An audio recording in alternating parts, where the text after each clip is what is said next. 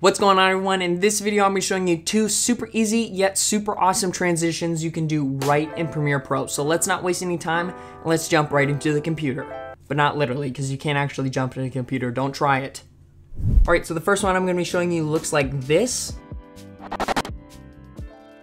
Now let's jump in and how to do this. Now this is the footage that I have already. Nothing special. So what I'm going to do to start making this transition is start just cutting frames of the first clip. About 10 individual frames. Then what we're going to do is just delete every other frame. This one's super simple, so then this is what you end up with.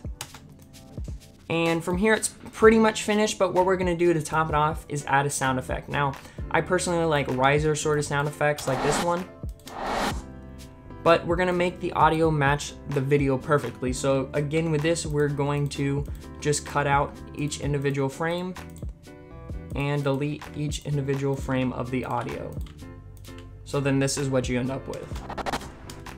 Now, I really do like this transition in particular when there's a situation that's getting more intense or you have a certain build in your edit. I really like this transition, but that is the first transition move. Let's move on right into the second one. So as for the second transition, this is what it looks like.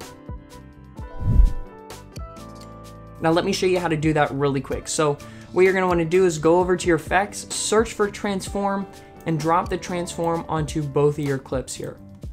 Now as you can see, at first it's gonna do absolutely nothing. So what we're gonna do is we're gonna go to the last frame of the first clip and count back about 3 frames. So right to there. And then we're gonna turn on keyframing for scale and rotation, and make sure you turn the keyframing on in the transform tab. Now you may ask, why do I turn these on in the transform tab instead of the motion tab? Because with the motion tab, you're not gonna be able to add motion blur. So that's why we do it in the transform. Now from here, what we're gonna do is just go to the last frame and turn our scale up to 125 and our rotation up to 10. So you can see this is what we have so far. Now again, it doesn't look quite right. So what we're gonna need to do is add some motion blur into this. So in our transform tab, we're gonna uncheck this for use composition shutter angle and turn the shutter angle all the way up to 360. So then this is what you end up with. All right, so that one's pretty much done there. Now we're gonna have to work on the second clip a little bit. We're gonna go into the second clip, and starting with this, you're gonna turn on keyframes for rotation and scale right at the first frame.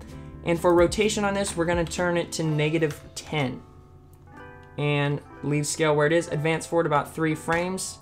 Turn the rotation from -10 to 0, so then it starts out sort of angled and ends up correct. And it's gonna have to end in it with it scaled up a little bit, but that's okay. So then this is what we have so far. And again, it doesn't look quite right because we don't have any motion blur. So again, we're gonna use composition shutter angle, turn that off, and turn up the shutter angle to 360. So then this is what your final result's gonna look like. But that is pretty much it for this video. If you did enjoy it, be sure to hit that like button and the subscribe button down below. But like I said, that's it for this one, and I will see you later.